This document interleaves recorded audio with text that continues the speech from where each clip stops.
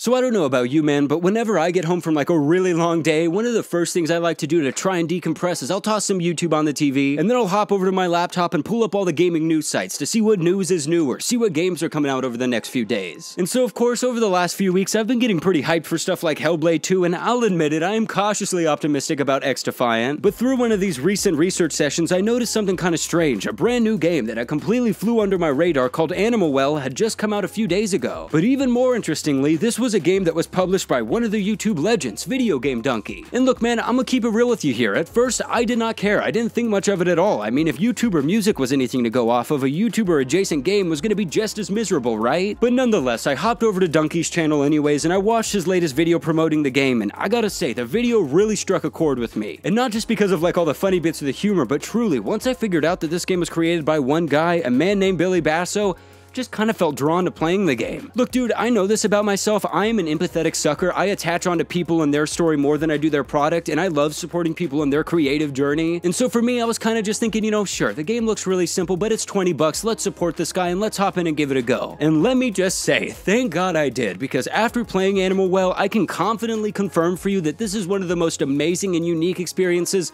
that I've ever had the pleasure of playing through. But how in the world is that the case? How is it that this little pixelated indie game is able to break the mold like that? But as well, and on top of that, how is it that a YouTuber published game is so much better than a grand majority of the AAA bullcrap that's been shoveled our way recently? Well, today, my friend, let's try and figure it all out together, and let's dive into this dank and dark animal-filled abyss to try and get down to the truth about Animal Well.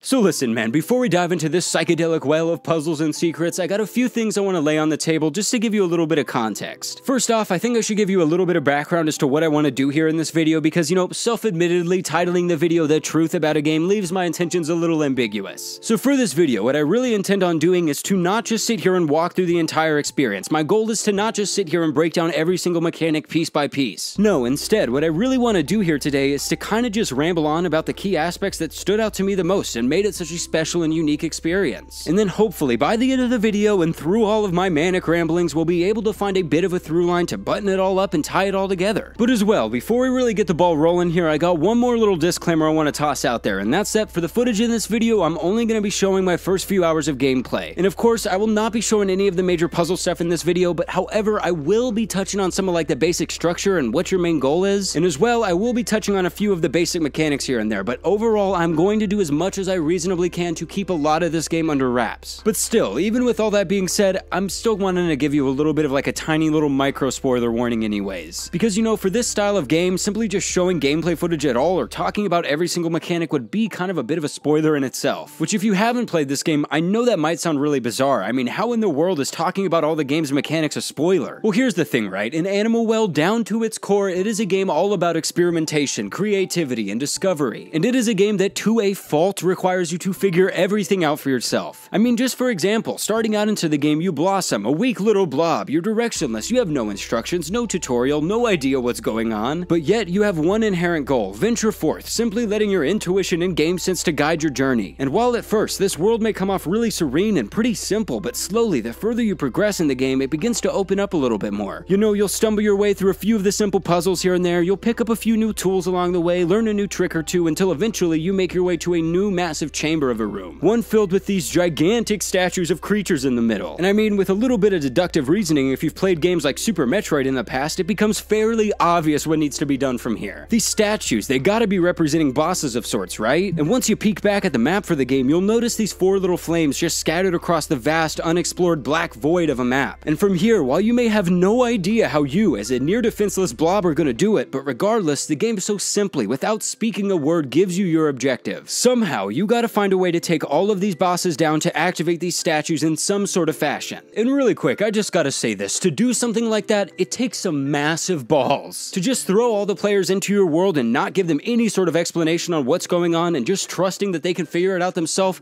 That's something so unheard of nowadays. And while sure, that might all kind of come across and sound really minor, but that level of trusting that the player isn't a complete idiot and letting them figure it out themselves, just two very important things. First and most obviously, this makes every single accomplishment, every single puzzle solved, and any new discovery feel so much more rewarding. Because like, dude, there's no NPCs dropping hints, there's no breadcrumbs leading you along your way, there is no laid out recipe for success. Instead, the only thing that got you there was your wits and your gamer brain plugging away to put all these abstract pieces of the puzzle together. And yeah, in some ways that game design can kind of make this a little bit of a frustrating experience. You will no doubt have times where you're staring at a puzzle for minutes or even hours with no idea what's supposed to happen. But eventually, after staring at the puzzle for long enough, those neurons in your brain start to fire, everything starts to click, the puzzle pieces start to come together, and it all just starts to make sense. And while yes, obviously that is such a satisfying feeling to crack that code of sorts, but simultaneously, and you know, just looking at other games in this genre, that really isn't anything too new. I mean, let's take an old school game like Super Metroid. You have puzzles in that game that can give you a similar sort of feeling where you're just staring at your screen completely stumped. But however, in Super Metroid, usually if you can't solve a puzzle, the reason is because you just don't have the tools necessary for the job yet. I mean, no matter how hard you try, no matter how perfect you are at all the movement tech, if you don't have the grapple hook, some areas are just gonna be inaccessible. But the big difference with this game, with Animal Well, that's not always the case. It's not always a matter of just waiting till you progress in the game further to unlock more tools. I mean, don't get me wrong, that can come into play here and there, but honestly, 9 times out of 10, all of these puzzles are solvable regardless. All you need to do is just completely rewire your brain and what you know about this game's mechanics to find some completely outside the box way of getting around everything. And listen man, I know the way I'm explaining this is really vague, it's really cryptic, I'm trying to save as much of the discovery as I can for yourself, but just to give you one example with one of the tools you get really early on in the game, let's talk about the Frisbee. Now at first, whenever you pick up the disc, it might come across completely useless, it kinda just seems like it's a dumb toy. But slowly, the further you progress into the game, its uses become more and more obvious. Like, oh hey, I could use this disc and toss it at hard to reach buttons. But as well, if you think back on your playthrough up until that point a bit more, if you remember seeing those dogs a few screens back, then you know you just put 2 and 2 together, dogs like Frisbees, you toss the disc at him and then boom, pacified. But take that concept and push it just one step further, experiment a bit more with it, and you'll realize like, oh hey, this disc will ricochet if I toss it back and forth. So just maybe, what would happen if I jumped on top of it? All just to figure out now that was once just a stupid little simple toy you thought nothing of was a whole new way to progress the map. And dude, those moments of revelation when you're just sitting back and you're like, geez, I've been playing this game for hours, I had that shit in my back pocket the entire time and I had no idea what potential it had. You know, when you finally crack that code, when you figure out that new part of the gameplay, it can be a bit of a jaw-dropping experience. Because I mean, not only is it a brand new mechanic, but it completely shakes the core of what you believe to be possible in this game. And from that point forward, it makes you look at everything in this game's world differently. It forces you to experiment, it forces you to wonder. And trust me dude, that feeling, those discoveries, they happen time and time again with essentially every single tool you pick up. Everything has its uses and of course its secret abilities. It's just all about thinking outside the box and noticing the small tiny cues in the environment that the game is trying to give you. But look man, I know I'm kind of bouncing around, I'm a little bit all over the place here, so let's get back to the point I was making earlier with what I was saying about Super Metroid, with like how if you don't have all the tools necessary for the puzzle, it's basically pointless to attempt. Because the thing here in Animal Well is that's usually not the case, which I just gotta say, what an ingenious way to design a game. Because you know, like on the surface level, like I was saying earlier, it's just super satisfying to figure out everything the game has in store for you because you have to do it all organically, you have to figure it all out for yourself. But simultaneously, and if you take it a little bit deeper, it also builds this feeling where like, sure, maybe you aren't upgrading all your gadgets via a skill tree or something like that, but still, nonetheless, there are new mechanics to be discovered, which sort of in itself makes that an upgrade to the gadget. But it's just even better here, it's better in Animal Well because you aren't unlocking that new ability for your gadget via a skill point, you're unlocking it through your brain if that makes sense. And generally speaking, without giving too much more about the game away, that's its hook right there. I mean, if you're just coming into this game or you're viewing it from the outside looking in, it seems like a cute little puzzle platformer and nothing more. But looks can be deceiving because my oh my, there is nothing simple about this game at all. Everything, hell, pretty much every room in this game is a puzzle that is just begging to be solved, and yeah, some of them are easy, some of them you'll figure out with deductive reasoning and trial and error. But some of the puzzles, by the time you finish them, will have your jaw on the floor because the game drops some huge revelation bombshell on your head and now you have to completely rethink the way you're playing the game in its entirety from that point forward. But kind of to take a step back here for a second, with something I was saying just a second ago with how the game looks a little simple, I want to expand on that because that itself is a bit of an oversimplification. First off, sure, it's simple in that it's just pixels on a screen, but genuinely, and I kind of feel weird saying this considering nothing about the game is photorealistic, but Animal Well has some of the most beautiful graphics and some of the most amazing art direction that I have ever laid eyes on. This game, dude, seriously seriously is just such a work of art. Every single room is overflowing with vibes and aesthetic that if I had to put into words, I'd say it kind of feels a little cute and comfortable, but under the veil, something feels really off. It all feels a little uneasy and sort of trippy in a way. I mean, in regards to the comfortability side of it all, on the surface level, it looks like games we grew up on the Super Nintendo, scanlines and all. But more so, its comfortability, in a sense, its familiarity is built because this game is so clearly and proudly wearing its influences on its sleeves. I mean, from the candles in almost every single room calling back to the old school Castlevania, or some rooms clearly having a bit of inspiration from games like Fez. But more than anything, and I've brought it up already, but to me, this whole game's world, the whole art direction, it all just screams Metroid. I mean, it's almost uncanny at times. I mean, from just the structures in the background to the boss statues I brought up earlier, or even something like the noises that the bosses make, all of it, to me personally, it just made me feel so at home. I mean, I've brought it up here and there in some of my videos in the past, but one of my earliest gamer memories was playing Super Metroid with my dad and my little brother. And still to this very day, it's a game I gotta play through at least once a year. I mean, you see this, man?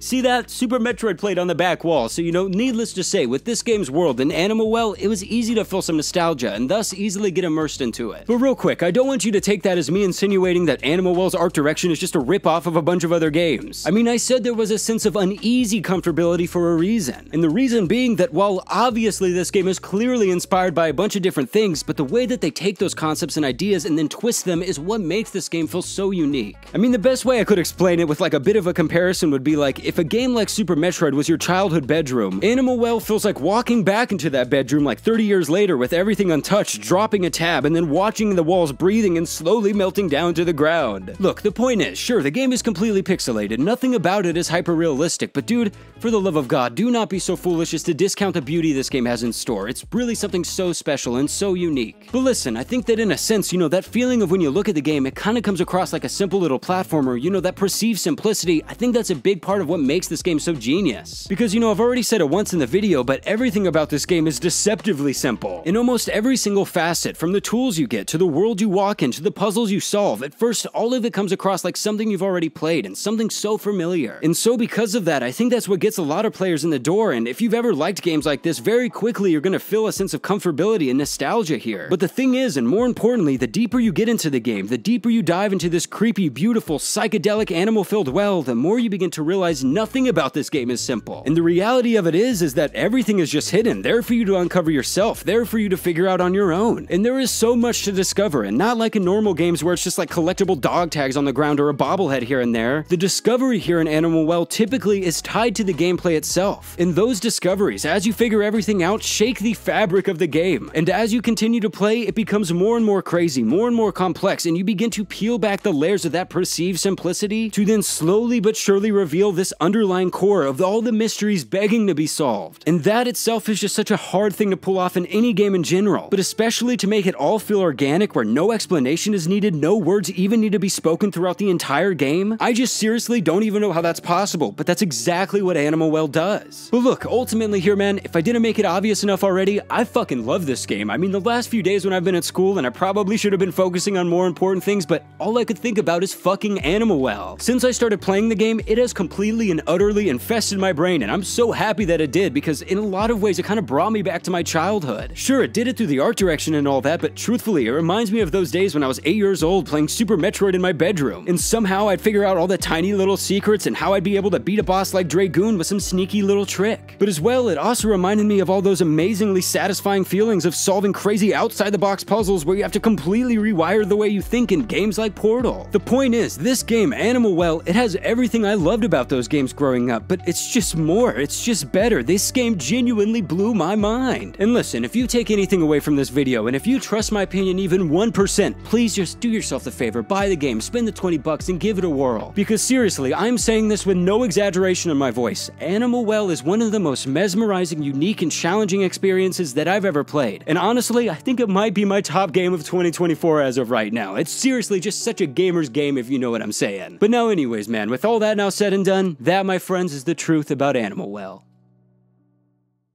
Well anyways, dude, that's the video. You know, thank you so much for watching, man. If you made it this far, seriously, just thank you for taking the time out of your day. And listen, I know I had to be really vague in this video. I kept it really cryptic. I wanted to keep this one really short and sweet because I really just wanted to save as much of this experience as I possibly could for you. But of course, now we're here at the end, so I got a couple questions for you. And first being, have you played the game? And if not, did I convince you to buy it here in this video? I'm really hoping so. And of course, if you have played the game, what is your take on Animal Well? I mean, this is really such a unique and crazy game. I think the experiences in it are gonna vary quite a bit, so I really want to know what yours is. Because you know, man, at the end of the day, we're all just passionate gamers with different views and standpoints of our own, so drop a comment down below and let's talk about Animal Well. But real quick, man, before we go our separate ways, I got one more thing I want to throw out there. Don't click away just yet. And that's that from the bottom of my heart, I just want to say thank you. I just finally hit 500 subscribers, and I know to a lot of people that's not that big of a deal, but to me, that is a fucking milestone. The point is, all I'm trying to say is thank you. I really, from the bottom of my heart, appreciate every single one of you for watching the video, and here's to 1,000 subscribers. Hopefully by the end of the year, right? But yeah, man, deuces. Talk to you on the next one. Peace, man.